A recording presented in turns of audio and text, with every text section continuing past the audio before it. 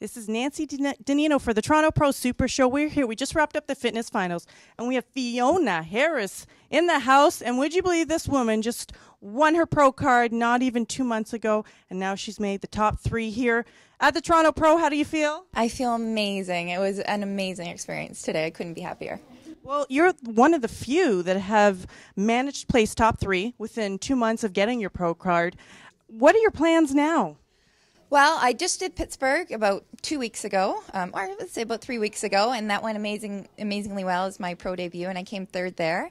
And then today to come third again in my second pro show is amazing, and I think I have my sights set on Florida. I'm gonna go for Florida. I got to get those points. I'm dying to get to the Olympia.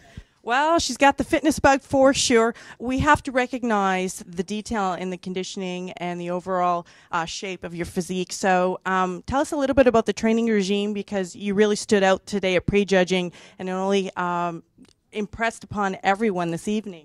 Oh my goodness, thank you so much. Yeah, I love to train. So my weights, I'm doing my weights 4 or 5 days a week, and then I'm in the gym with my routines 2 to 3 days a week. So and then pretty intense cardio as well. So I'm working pretty hard, but it's paying off, and I couldn't be more happier. And how much time do you spend with regards to your training, cardio, and of course routine training?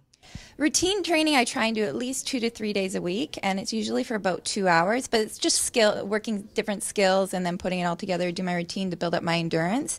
And then when it comes to my cardio, usually at least 45 minutes a day. Sometimes when it gets a little closer to the competitions, twice a day. But since I've been doing back-to-back competitions, I've been able to ease up on that now that I have my conditioning where I want it to be. So.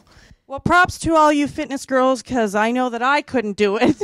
Watching you guys bounce around out there, thank you very much. We look forward to following you and hope to see you next year at the Toronto Pro Super Show. This is Nancy DiNino.